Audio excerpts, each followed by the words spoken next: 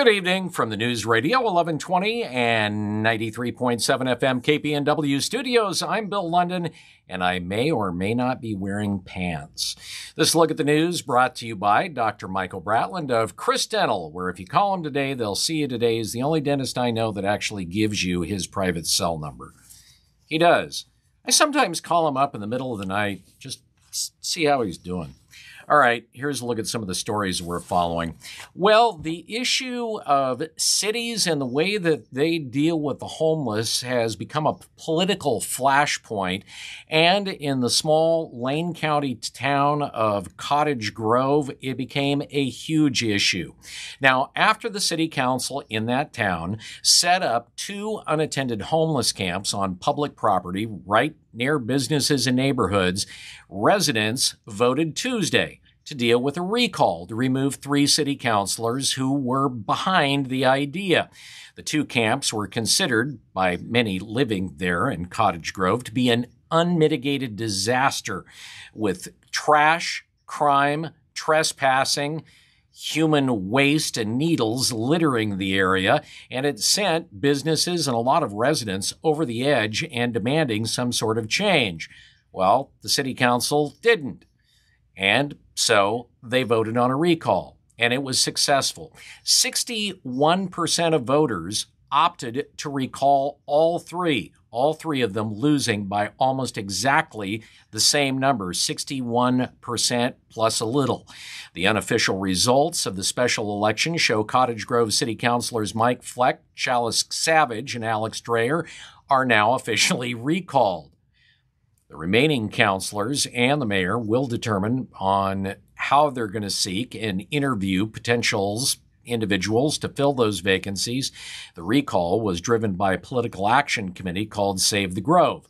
Then north, up on the highway, the city of Albany officials just started the process of closing down a homeless camp in Albany. It was called Marvin's Garden, and it was the city's designated space for unhoused people to sleep, and it was created as part of Oregon House Bill 3115. Now, the site was meant to provide a location and as a transition point for services and more for people who live there. Well, on Tuesday, the folks in Marvin's Gardens received notice. You've got 30 days to leave. Matt Harrington with the city of Albany said that safety issues are the big driver of the decision to shut the site down.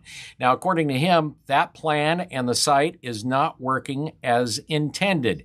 Harrington went on to say, a lot of it stems from the fact that our service provider partners are no longer safely able to enter the site to provide services. Now, that closure follows a violent assault that happened last weekend that sent one person to Oregon Health Sciences University in Portland for life-saving surgery. Public officials were left wondering if Marvin's Garden is safe for service providers to enter. They finally decided, no, it's not.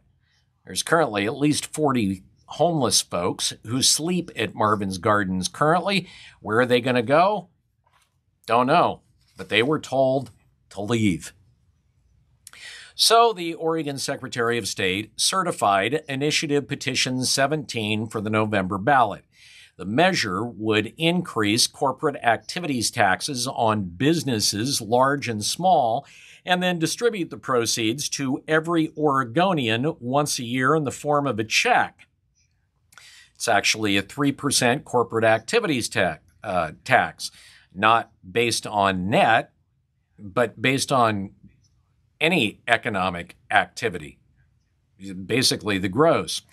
Well, now it has one fairly prominent and powerful opponent, Governor Tina Kotek.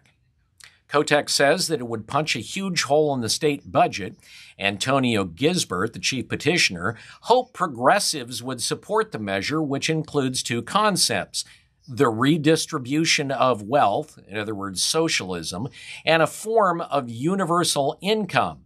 Now, last year, COTEC recognized that high taxes are an impediment to Oregon's economic recovery and actually encouraged local leaders not to seek any new taxes for the next 3 years.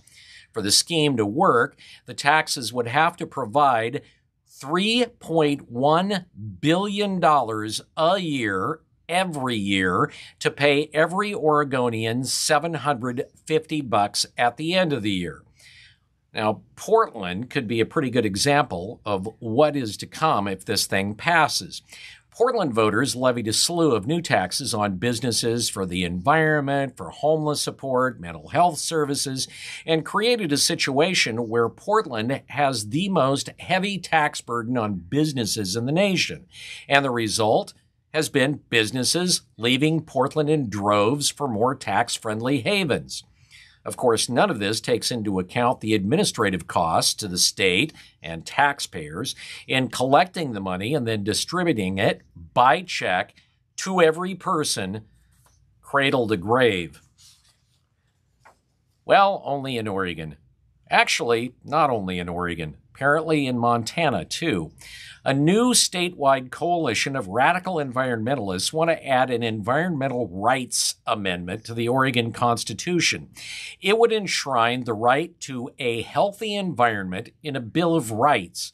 Now, proponents say making the right to a healthy environment a fundamental right is key in the era of, in their words, human-made climate change. Linda Perrine, an organizer with the Oregon Coalition for Environmental Rights Amendment, said that the amendment would serve a dual purpose.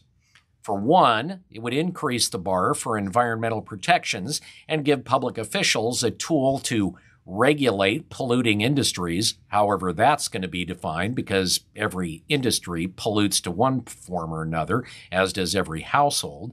And it would also include issuing permits for projects and things like that. But most importantly, Perrine says it also provides a basis for climate litigation. Now, in Oregon, the amendment would be added for a legislative referral or ballot initiative.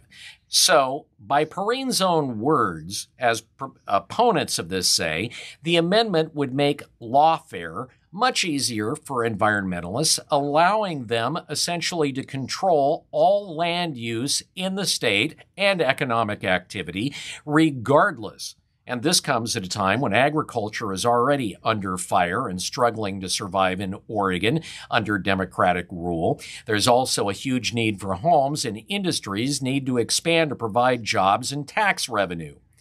Some of the pushback, interestingly enough, right now is even coming from the climate-conscious clean energy sector.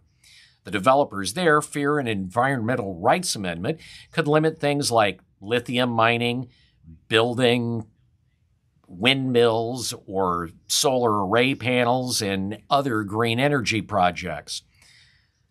Those projects, while needed to advance progressive demands for the clean energy transmission, would of course lead to environmental impacts, allowing even more radical environmentalists to say, you can't do that because we say so.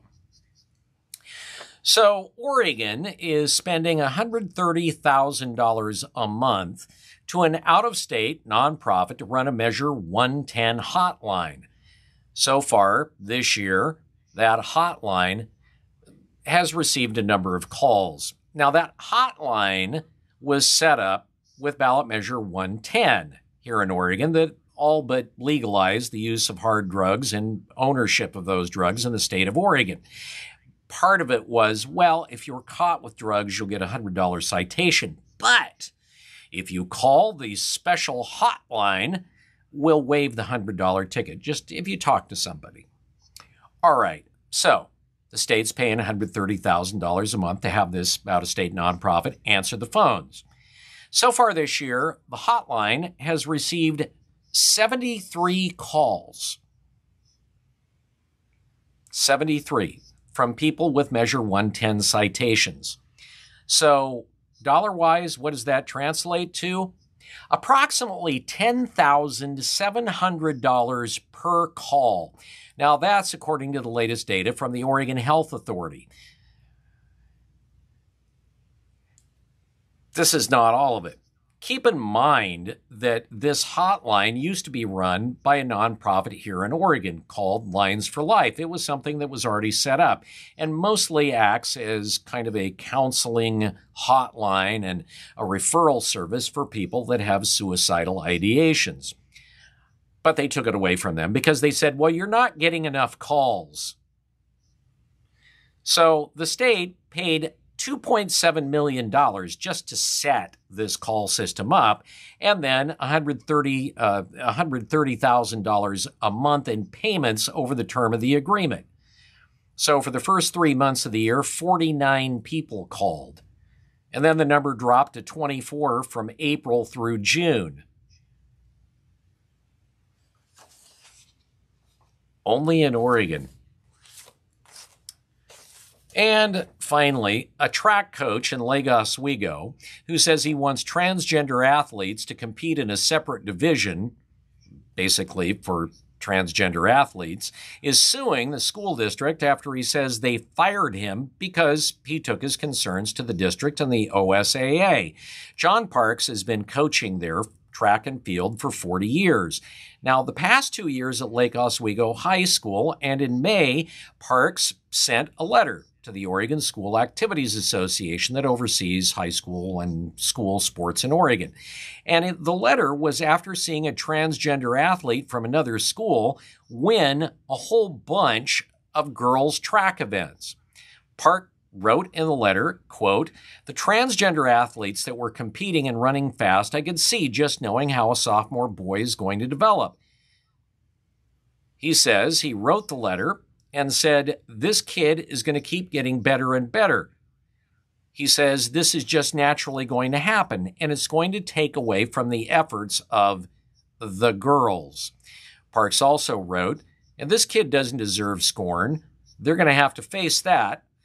But I'm concerned about my kids and the parents who are voicing their concerns. Now, OSA's policy is to allow transgender athletes to compete with their gender identity. Parks was investigated and accused of encouraging spectators to boo the so-called transgender athlete, as well as encouraging coaches to boycott medal events. He's denied all of those accusations, but the Lake Oswego School District said, well, the evidence showed that he'd engaged in discrimination and harassment and that they wouldn't renew his contract. So he's suing. Parks' attorney claims it's a First Amendment violation, which is the basis of the lawsuit. Buck Doherty, his attorney with the Center for Liberty Justice, says, quote, "They do not forfeit," meaning teachers, "their First Amendment free speech rights just because they're public employees. So long as they're speaking as a private citizen on a matter of public concern, they're allowed to do that, and their public school employer in this situation can't retaliate against them." Across the country, of course, there's been an ongoing debate over how transgender athletes should participate in sports that are separated by actual gender. All right. There's a look at some of your news. Rick, it's time for you now to roll out a big industrial-sized extruded drum of real. Get on it.